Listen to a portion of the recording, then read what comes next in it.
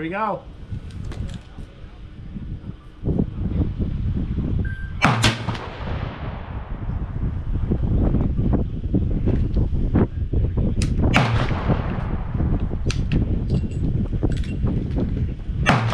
I was expecting a lot more kick.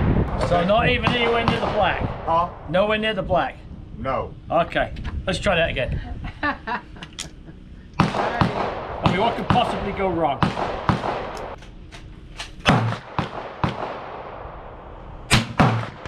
Okay.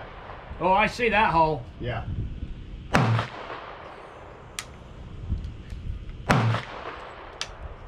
Woo.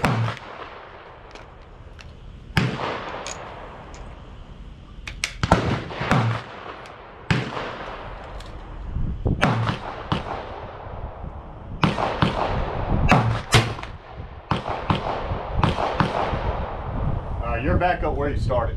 Back up high? Back So up shooting high? Yeah. Okay, all right, that's okay.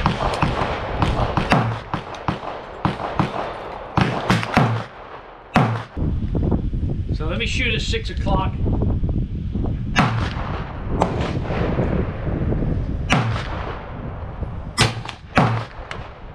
that? Yeah, I see it, yeah.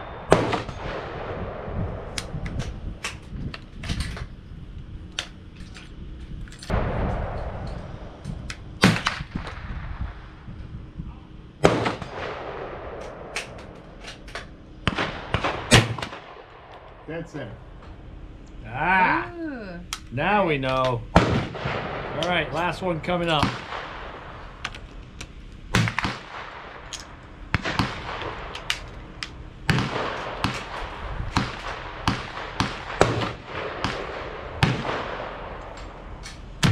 Oh, misfire. All right. I don't think that round went out the barrel. Oh, it did. I saw it. It did? Yeah. You see it hit? No, I saw it roll. You saw it roll? Right here. Seriously? Yeah. All right, well. That one obviously wasn't, it probably wasn't seeded right. So a ball of lead? There's a ball of lead out All there. right, well, Well, we're going to wait for them to go cold. I heard it like, it felt like it whoop. You hear it? Yeah. That was it. That's what made me wonder. Ooh. I thought it was gonna be in the barrel still. Yeah. That's the cool thing. It's, see, they still kept the ramrod with it, but Yeah. it was more just for cleaning. Okay. Or checking to see, I guess. Got a big old hunk of lead still in there? Yeah. Yeah, this is a number 2 star 2, and this was until 1869. They were converting over the old 53s from the Enfield muzzle loaders. Okay. In 69, they actually switched over to the Mark III, which they put a steel barrel on, and they were considered Sniders. Okay. So this is a Snider-Enfield. That's really So, yeah, we'll leave the breech open.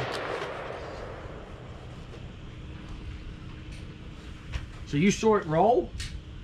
We'll have to grab that, show my brother. Let him know that one went. I don't know if we'll find it, but yeah. Ah, we might do. I'd say come out here with my metal detector, but that might be a moot point. Well, that was fun.